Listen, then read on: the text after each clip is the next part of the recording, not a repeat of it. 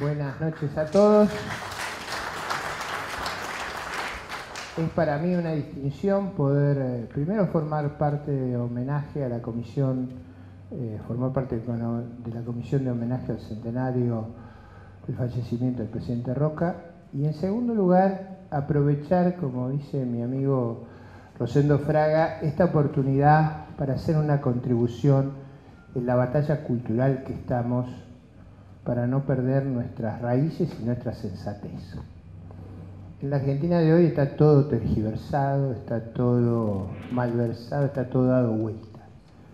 Entonces, me parece a mí que una tarea esencial en este esfuerzo de preservar los valores de nuestra nacionalidad es ayudar a contar la verdadera historia, cómo fue, qué ocurrió, no una historia, yo diría, infantil, en el sentido de personas que eran perfectas, no lo eran y tenían muchas carencias, pero sí que fueron capaces de construir, y yo voy a tratar de ilustrar un país moderno, un país que, aprovechando esos diseños institucionales, fue capaz de salir de una situación de pobreza y convertirse en uno de los países más ricos del mundo. Nosotros llegamos a ser uno de los países más ricos del mundo, y llegamos a ser un país rico, entre otras cosas, porque diseñamos instituciones inteligentes.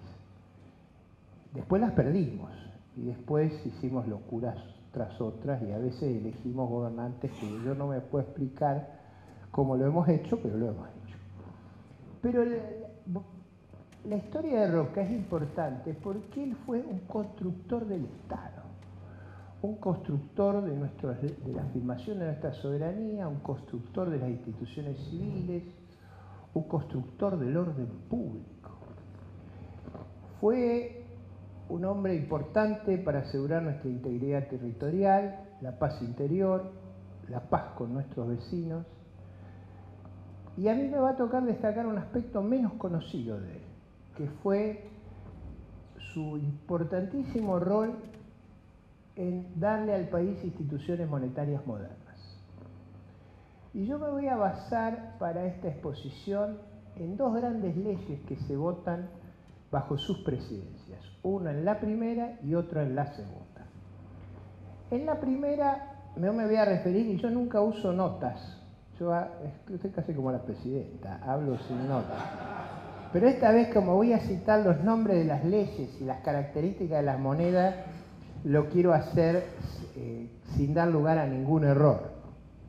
La primera gran ley monetaria del presidente Roca es una ley de noviembre de 1881, la ley 1130, la que establece la unificación monetaria. Argentina era un caos de monedas provinciales, era un caos de institutos monetarios. Se dicta esta ley que se unifica la moneda con un criterio, ustedes ubíquense, a comienzos de los años 80 del siglo XIX, se usaba el peso oro. Y acuñamos una moneda, y me los traje acá anotado, de metálico de 1.6129 gramos, con un título de 900 milésimos de fino, mientras acumulábamos monedas de plata de 25 gramos con un título igual, y monedas de un cobre de poder cancelatorio limitado. Para que ustedes recuerden, en esa época un gramo de oro equivalía a 15 gramos de plata, el argentino de oro equivalía a 5 pesos oro, que tenía un contenido de 8,06 gramos, y una libra esterlina equivalía a 5 pesos oro. Recuerden esto porque es importante para entender la historia y los problemas que hemos tenido. También bajo el presidente Roca se dictan las leyes de acuñación de moneda. Ellas fueron hechas por la Casa de Moneda, y las de oro hasta 1896 y las de plata hasta 1884. No fue una época, la época de los 80 del siglo XIX, de orden monetario precisamente. Hubo muchas dificultades y eso obligó a algo que es muy importante para la historia que voy a contar al final. En el año 1885, por los problemas que sufrimos, tuvimos que declarar la inconvertibilidad, o sea, salimos de la convertibilidad. La crisis que da lugar a los terribles problemas del año 1890 tienen una salida, que ustedes recordarán, con la presidencia de Pellegrini, que como mecanismo de ordenamiento monetario crea la famosa caja de conversión. La caja de conversión de Pellegrini por la ley 2007-41 que tenía el monopolio de la emisión. Sobre esa ley es que el presidente Roca organiza lo que yo creo fue el punto culminante de su contribución a las instituciones monetarias del país. ¿Cuál era el problema cuando él dicta la ley de conversión? Que la dicta en el año 1899, que es una ley que básicamente lo que intenta hacer es resolver dos problemas que tenía en ese momento nuestro sistema económico. ¿Cuáles eran los problemas que teníamos en ese momento? Ustedes recuerden, se produce la crisis del 90, el país entra en cesación de pagos, se produce una situación extraordinariamente delicada, Pellegrini se hace cargo e impone en el resto de la década una enorme disciplina fiscal y monetaria. Producto de esa disciplina fiscal y monetaria, la moneda local se empieza a revaluar, que se había devaluado violentamente con la crisis, se empieza a revaluar. Dada la revaluación de la moneda, ustedes saben con lo que pasa cuando una moneda se empieza a revaluar. Cuando una moneda se empieza a poner obesa, los productores domésticos pierden competitividad, se empiezan a poner nerviosos. Entonces, producto de eso, Roca hace la ley, que yo creo que es una ley extraordinaria, que es la ley 3871, que es la ley por la cual comienza a operar la caja de conversión que Pellegrini había formado en 1890. Dos o tres anécdotas. La primera es que se hace para evitar la revalorización del peso más de lo que ya se había revalorizado. La segunda, porque en el mensaje y en la defensa en el Senado de la Nación, el senador Pellegrini hace un énfasis extraordinario que nosotros no podemos tener papel, moneda inconvertible. Porque si tenemos papel, moneda inconvertible, va a pasar lo que nos está pasando ahora. O sea, la indisciplina va a dar lugar a los peores excesos. Yo pocas veces he leído una argumentación sobre ortodoxia monetaria como la fundamentación del senador Pellegrini en esta ley, que creo que es, ahora van a ver las consecuencias, probablemente una de las leyes que ha tenido más impacto en la historia institucional de Argentina. Lo que es más dramático es de las menos conocidas. Esta ley establece la paridad, y acá viene la primera sorpresa, en 11.45 con la libra. Recuerden que la ley anterior la había establecido en 5 con la libra. ¿Por qué es la devaluación?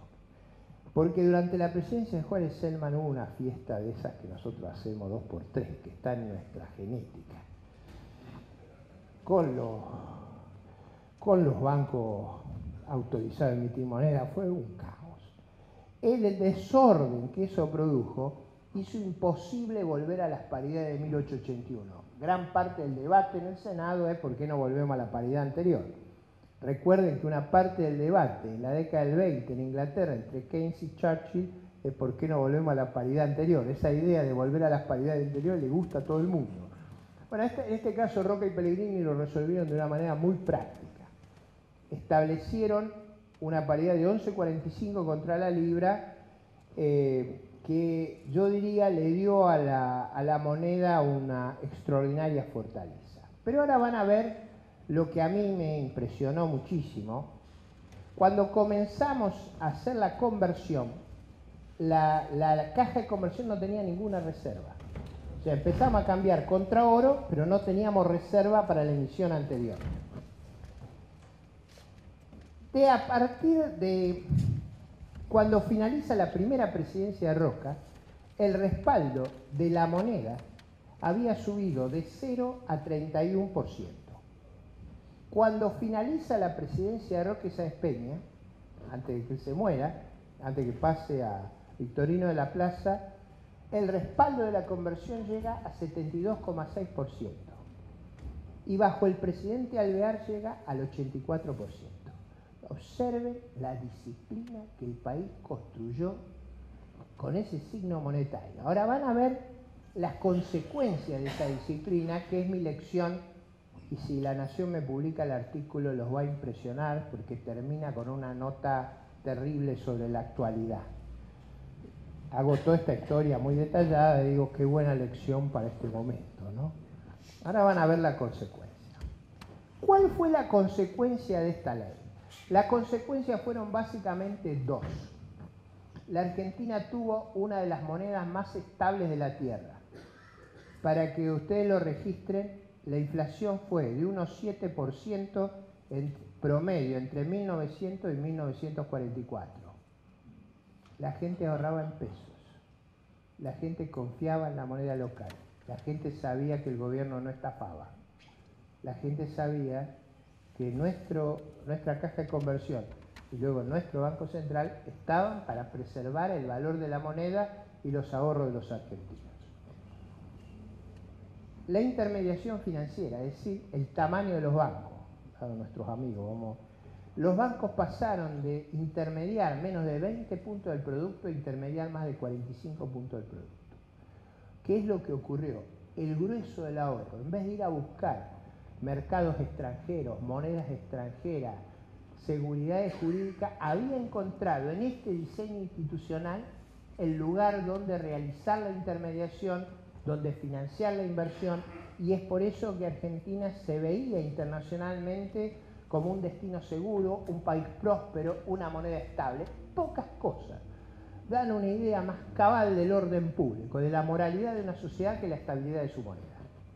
Cuando una moneda es altamente inestable, el clima de inmoralidad es extremo. Y la pérdida de disciplina y de orden público es más extrema todavía.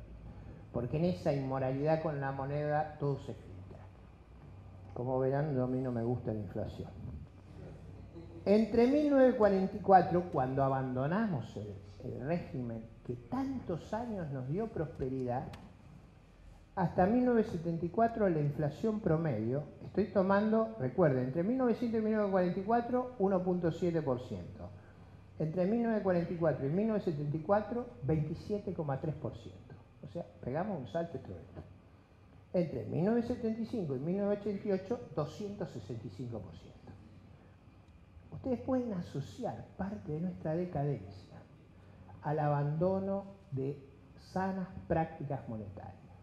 Mi contribución al homenaje al centenario del presidente Roca es rescatar su esfuerzo en esas dos grandes dimensiones: unificar la moneda nacional, terminar con ese fenómeno de feudalización de la economía nacional, porque en realidad la unificación de la moneda hacía posible que el programa de Alberdi de una constitución que no permitía las aduanas interiores fuera efectiva. Si hay moneda diferente, es imposible que eso ocurra. Ese programa de unificación monetaria forma parte del corazón de su primera presidencia.